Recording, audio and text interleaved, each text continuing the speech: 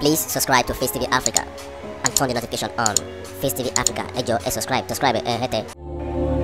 Facetv Muswobi.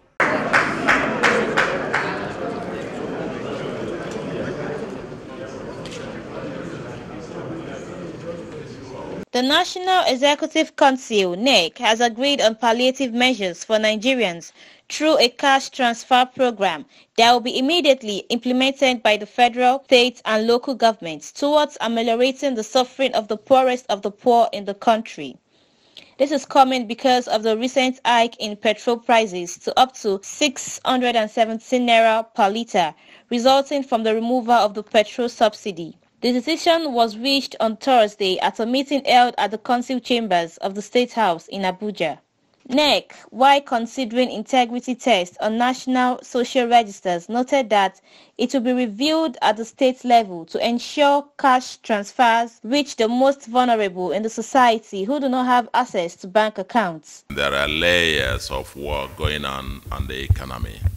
I'm sure the federal economic team is working hard on what the federal government will and could do. The states are also doing their own bit, and so also the local governments. Now, what we have put out here about what a menu of things that we encourage the tiers of government to implement in accordance with their respective fiscal space and fiscal capacities. The federal, the state, and the local government. And we did highlight as well that there is quite some fiscal surplus that will be coming to the states and local government and the federal government. And there we've suggested it would be nice that you can implement cash transfers subject to your financial capacity. The Council has also suggested a 6-month cash award policy for public servants to ease their living and transportation expenses while urging governors to reduce the cost of the governance in the various states. We also talked about ensuring that we paid our public servants outstanding liabilities, whichever way, if it's their pension, if it's their gratuities, if it's their leave bonuses, and so on and so forth.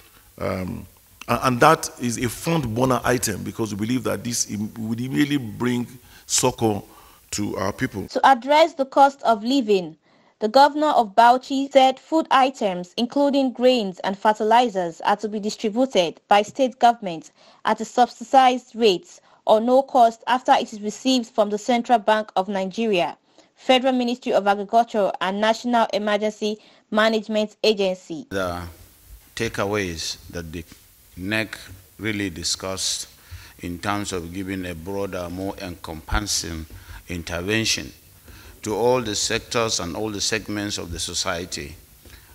Food is a key component of what is on the table in terms of food security, the escalation of prices of foodstuff and so on and so forth. And it was gladdening because NEC engaged with NEMA, with the CBN, and indeed with the Ministry of Agric. And we have some buffer stock that is already there with NEMA, and the Council has directed the states will be allocated immediately substantial portion of food items, grains, and so on and so forth for distribution so that the prices of foodstuff will come down and it will be given at a subsidized rate or at the rate at which it is acquired from NEMA because it is free. Recall that yesterday, the federal government said it will review the plan for a monthly 8,000 naira transfer to 12 million of the poorest households in the country for 6 months in a bid to cushion the effects of the removal of fuel subsidy following the backlash it generated among Nigerians. Amaka Anyanwu, reporting from Facetv Africa. Please subscribe to Facetv Africa and turn the notification on. Facetv Africa, ẹ jọ̀ọ́ ẹ subscribe hete.